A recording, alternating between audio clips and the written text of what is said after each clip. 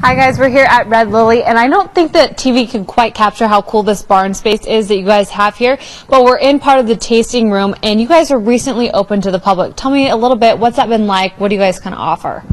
Well, we're open 7 days a week in the summer, and we offer light lunches that you can take down by the water, wine tastings, flights of cupcakes paired with our wines, just some fun things like that.